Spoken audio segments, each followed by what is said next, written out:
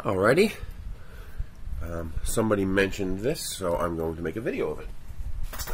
The question was, how much force to get a large print off of the print bed? I'm going to let it cool down a little bit more, down to like 30 degrees. This is Faceless, 400 millimeters tall. As you can see, it is almost the full width of the print bed. Remember, this bed is not all printable. It's printable to about here.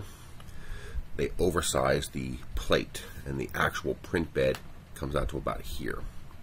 So this is taking over 50% of my printable area on a 300 by 300 millimeter print bed, and it is stuck down good. I don't see any warping. So we will let this cool down, and then I will record a clip of me removing it.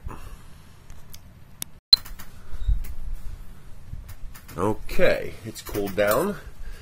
So now I'm going to try to remove Faceless from the print bed. I have a little opening here. I hear it creaking. Wow, it seems like it's coming off pretty easily, actually.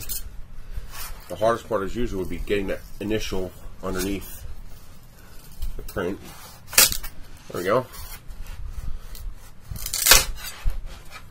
No problem. Came right off. Actually, it came off pretty damn easily, to be honest. That was actually pretty cool. I screwed up my bed level in the one corner, so I had to add a little glue to get the strands to stick for that one little piece there. That was my fault. I wasn't paying attention, but yeah, not bad. Nice smooth bottom. I love how you can see the infill. I love this transparent plastic. These lines here are the interior infill, but smooth on the outside. It's very nice. Very, very cool. That's actually a very cool print. So that's it. That's removing from the Tevo Tornado print bed. As you can see, no problem at all.